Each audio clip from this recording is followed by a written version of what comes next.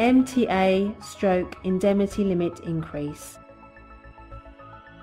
Log in to the B2B system using the unique passcode provided.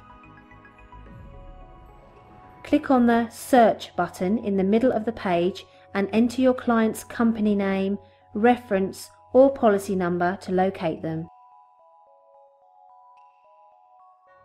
Once they have been located, click on the green View button.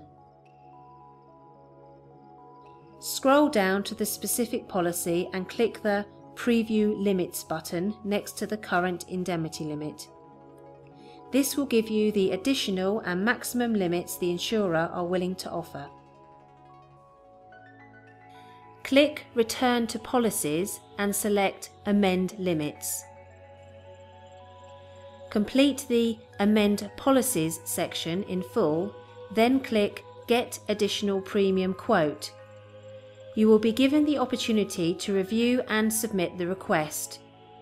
Your request will be passed to PIA, where a broker will either approve the request or, if necessary, refer the request onto insurers. At this stage, you can download an NCD, which will need to be signed, dated and uploaded onto the system within 7 days. If the request is declined, you will be contacted by a broker at PIA who will advise you of the reason why.